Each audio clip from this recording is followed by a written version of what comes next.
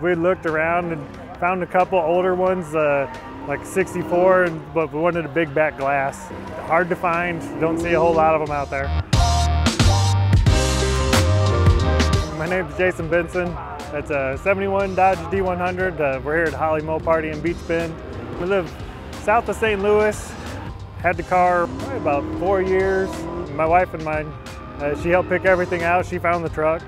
Been looking for a short bed, two-wheel drive for a long time. Finally found one out in Bakersfield, California. Had it shipped home and then tore it apart and started putting it all together.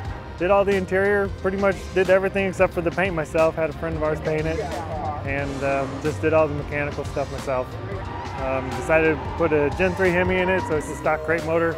So it has enough power for what we were wanting to do, and it's reliable.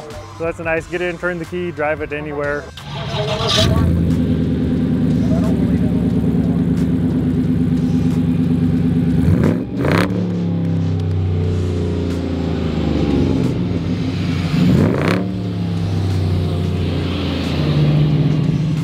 So it's got 10,000 miles on it. Transmission, it's a 4L80E in it. So overdrive, we just want something that's reliable. Air conditioning. It's original chassis. It's got a Crown Vic front subframe on it. It's all on ride tech. It's sitting on air.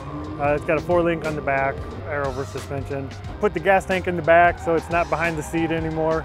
We basically use this for junk and like picking up old furniture and stuff. She likes to work on old furniture, so it's weekend junk and truck.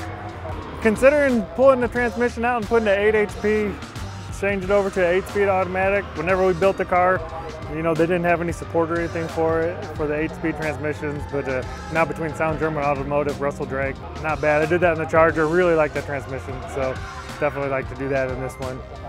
Get a few more gears and more Mopar parts in it. So big on the Gen 3 Hemi swaps too. That 68 Charger's got a Hellcat motor in it.